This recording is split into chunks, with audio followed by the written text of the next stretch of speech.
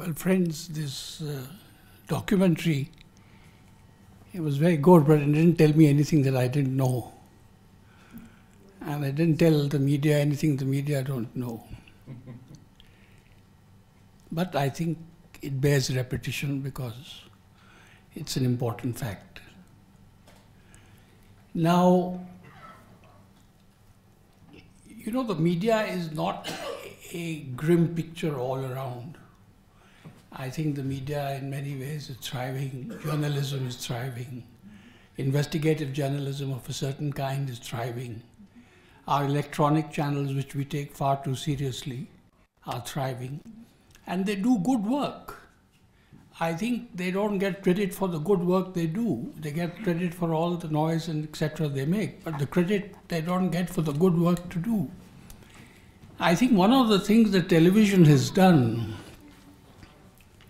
is that the random violence and injustice in Indian society, say like the rape of a policewoman, or the murder of an inspector, or a child not getting proper treatment in hospital and dying. I think they focus, because of the human drama in those stories, they focus very strongly on that. And I think this is a positive thing they have done. They have reminded the country that not only in urban areas, but in rural areas, these things went on.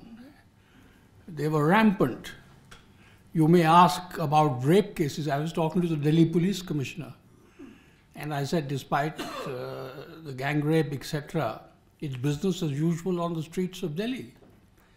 There are 4 rape cases a day. So it hasn't made any difference.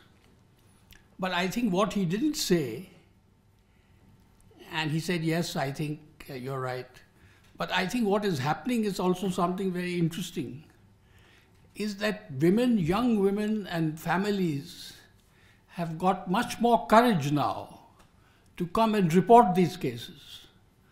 Earlier, what was going unreported or would be hushed because it would bring bad name to the family, etc.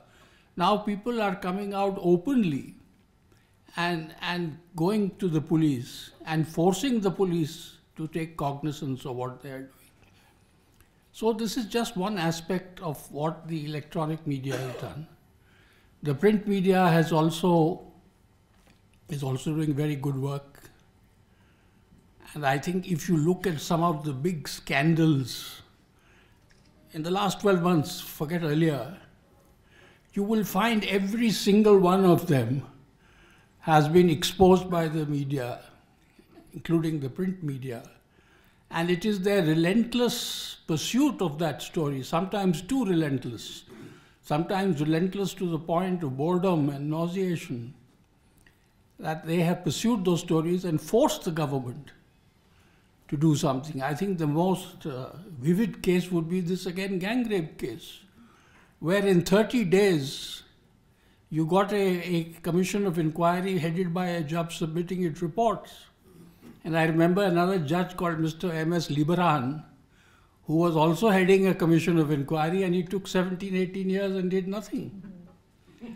So I am talking about the positive aspects, but I think I must deal with one other aspect which worries me greatly, that we in the media, and I include myself in that, who demand accountability from everybody, politicians, civil servants, bureaucrats, prime ministers. We say you have to be accountable to the people of India. There should be transparency in the way you work. And if there is, you should be like Caesar's wife. It's a terrible phrase. But I don't know what, I can't, reading Shakespeare, I don't remember that Caesar's wife was very chaste. But they say that you should be like Caesar's wife. And therefore there should be no suspicion, no finger of suspicion should be on you. So this is our public posture. And I'm absolutely right, I am not condemning it. But when you ask the media, what about your accountability? What about your transparency? How did you get to this story? Who gave it to you? And what is the defense of your story? What are the sources of your story? Especially when that story is contested. And then we have no answer. So while we were eating tea and pakoda, somebody said to me, I think that lady sitting over there at the press club, she said that media accountability is very important. We should have a debate on it. And I told her I've been debating this damn thing for 15 years. Nothing happens. We debate and debate and debate and nothing happens. Because the reason is that the print media in particular, I'm only now castigating the print media in particular, refuses to allow anybody outside to interfere with the way they work. So, all I'm saying is that we need accountability, and we need an independent regulator, and if we don't do it, we will be cutting our own feet. Thank you.